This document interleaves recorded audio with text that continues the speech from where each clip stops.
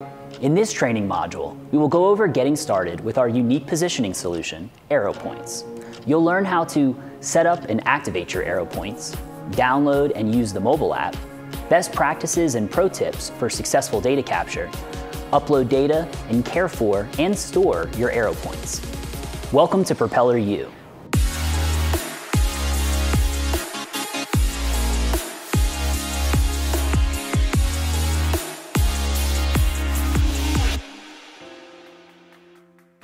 AeroPoints make accurate site measurements easy. Gone are the days of hauling heavy positioning equipment to a site, including the hours spent in the harsh weather while manually collecting location information. This technology allows the user to automate ground control with a lightweight, efficient, one-button operation. Inside an AeroPoint is a GPS positioning device that locates its exact location on your job site. The combination of a solar panel, rechargeable battery, and Wi-Fi capabilities creates a fully wireless product. AeroPoints also feature a water-resistant foam design with contrasting colors to make them easy to see in aerial photos. When processing AeroPoint data, we combine the position information with aerial photographs captured during your drone survey to create a model that aligns closely with the reality on your job site. First up, let's activate your AeroPoints and get them working. AeroPoints require activation and account creation online before your first survey. We include an activation code in your box of AeroPoints. To activate AeroPoints on an existing portal, you need to be either the portal owner or an administrator. If you are a new customer and do not already have a portal set up, then visit our website to begin the activation process. Once activated, you have access to the AeroPoints dashboard. Here, you'll find information about your AeroPoints, including details about battery health and the last connected date. Below is a list of your previously uploaded surveys. Click on a survey to reveal specific metrics about data collection.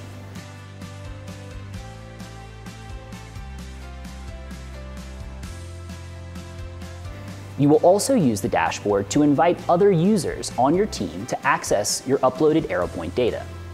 Remember, portal permissions are separate from the AeroPoints dashboard.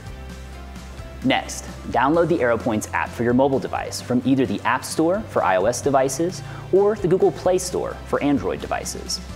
The AeroPoints app provides useful diagnostic information, including battery life, a visualization of collected data, and satellite coverage. Visit our knowledge base and search for AeroPoints to learn more about the AeroPoints app. Let's connect your AeroPoint to your mobile device. We recommend connecting your AeroPoint to the app in the office for a couple of reasons. First, to familiarize yourself with its features prior to heading out to your work site.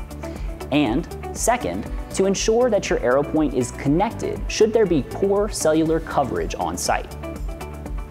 Make sure your AeroPoint is charged and powered on, and that Bluetooth is turned on for your mobile device. If you are using an iOS device, open the Settings app and make sure Bluetooth is toggled on. Open the AeroPoints app and it will automatically search for nearby AeroPoints. Each AeroPoint will appear as a card on the main list. If you're unable to connect to an AeroPoint, tap the Search Again button to try again. If you still cannot see your AeroPoint within the app, please confirm it has not already connected to another device. AeroPoints can only connect to one Bluetooth device at a time. The AeroPoints app will also give you guidance on proper placement when laying AeroPoints out on site. We'll talk more about that later in this video.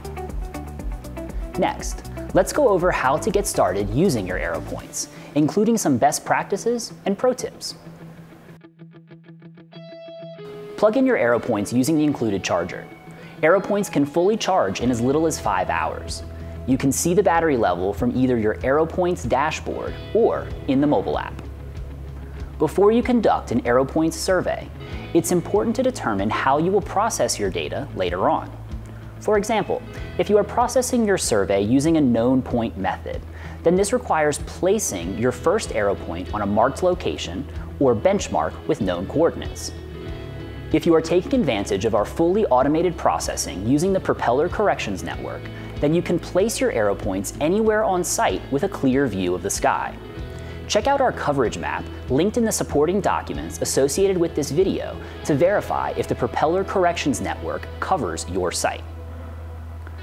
To learn more about the different processing methods available for AeroPoints, watch Data Capture Methods in Propeller U, or check out our knowledge base article, Different Ways to Process AeroPoints Surveys. Proper placement of AeroPoints on your job site ensures accurate survey measurements. For the best results, place an AeroPoint near each corner of the site and distribute the rest around the center, aiming to cover both high and low elevations. If you only have 1 or 2 AeroPoints, then distribute them as best you can across your site, ensuring they are no more than 3/4 of a mile or about 1.2 kilometers apart from each other.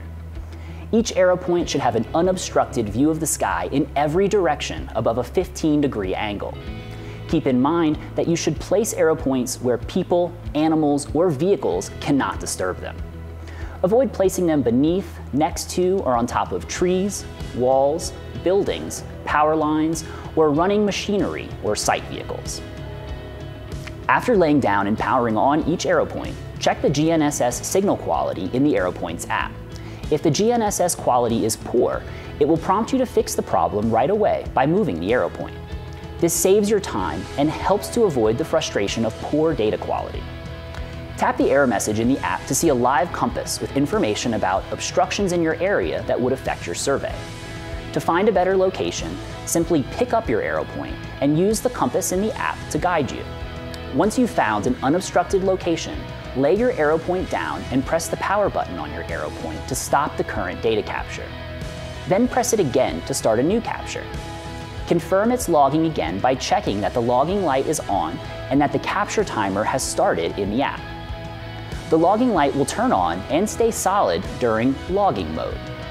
To learn more about how to check the GNSS signal quality using the SkyPlot feature in the AeroPoints app, check out our knowledge base, help.propelleraero.com. Now you're ready to fly. During your flight, leave each AeroPoint in place to record for the minimum required time. To maximize the capture time, we recommend carrying out your pre-flight drone checks and safety routines after you lay out AeroPoints, and then packing up your drone before collecting them. It's important to note that AeroPoints will automatically enter sleep mode after a certain amount of time, at which point they are no longer collecting data. After completing your drone survey, press the power button on each AeroPoint to finish the recording before you pick them up. Always collect AeroPoints in the reverse order of how you laid them out. Now that you have survey data stored in your AeroPoint, you will need to upload this information to your AeroPoints dashboard. First, you will need to enable a mobile hotspot. AeroPoints work with most mobile hotspots, including iOS and Android. The hotspot must use the 2.4 GHz network band, so make sure that Maximize or Extend compatibility is turned on in the hotspot settings. Visit our knowledge base to learn more about the different hotspots that can upload AeroPoint data. Next, press the button on your AeroPoint to stop the recording. It will automatically enter Wi-Fi search mode. If the lights are off on the AeroPoint, it has entered sleep mode. To get back to Wi-Fi search mode when it's asleep, you'll want to press the button twice, once to turn it on, and a second time to enter search mode. The network light will blink, showing that it is searching for a Wi-Fi hotspot. Once it finds a network, the light turns solid while it's uploading data. Depending on your internet connection, uploading each hour of recorded AeroPoint data takes approximately 1 minute. When uploading is complete, the AeroPoint will enter sleep mode and its lights will turn off.